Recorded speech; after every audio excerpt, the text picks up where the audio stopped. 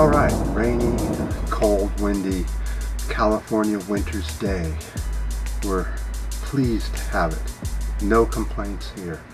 So, what I wanted to cover today was how the environmental movement has been going and what kind of progress have they been making over the years since the first Rio de Janeiro environmental conference took place.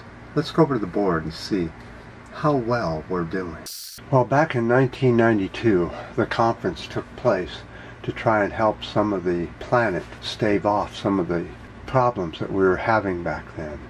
So what's happened since then? Well, CO2 has gone up 54 parts per million, from 358 parts per million to 412 parts per million, though that could be a little higher. That's a 15% increase in just 27 years.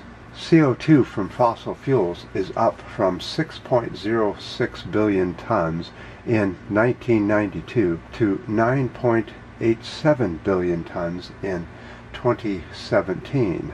That is a 63% increase in just 25 years.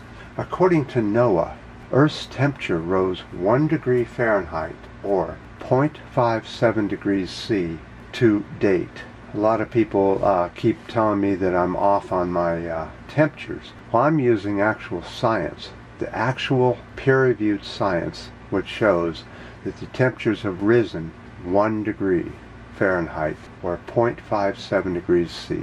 Weather disasters since 1993 are at 7.3 per year, just in the U.S.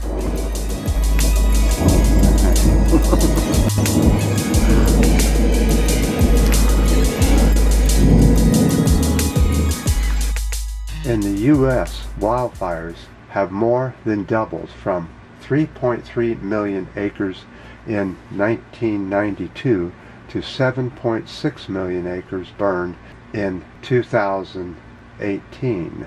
Now let's go up to the Arctic. Arctic sea ice has shrunk from 4.7 million square miles in 1992 to 3.7 million square miles in 2019. The Greenland ice sheet has shrunk by 5.2 trillion tons since 1993.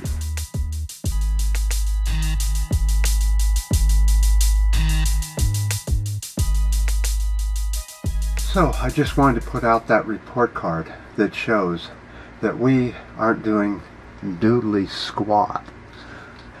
We have had conference after conference, meeting after meeting, global meetings, and we're not getting anywhere with these meetings and this endless talk, when the way we fix things couldn't be any easier. It's not that we don't know how, is it?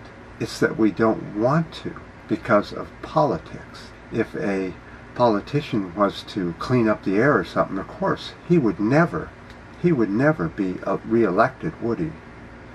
How about if he made the water cleaner? Oh no, that's a definite no-win there. How about if we left our forests intact and started planting forests to absorb all the excess CO2? Well, of course he wouldn't be re-elected for that.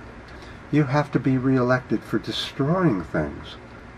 Going to war with other countries, destroying other nations, other ways that people live, other countries. That's what the U.S. is about, is destruction, not construction. It's just mind-blowing what the U.S. has turned into. From a very far left country back in the 60s and 70s to a far right-wing country in 2019. And if you think that it's over with now, you're crazy. We still have 4 more years of the Orange Man who's going to make it in. No matter what he does, what crimes he commits, he will be the president for the next 5 years. And there's not much we can do about it because the U.S. doesn't want to do anything about it. About 50% doesn't want it that way, and about 50% wants it that way. What a split. There's only one way to get out of this one. So I thought I'd give you that report, and on this cold, windy, nasty day, we hope you're having a good time. And I appreciate all the ups, the downs, and the new comments, and the once in a while new subscriber. I sure appreciate them. And until next time.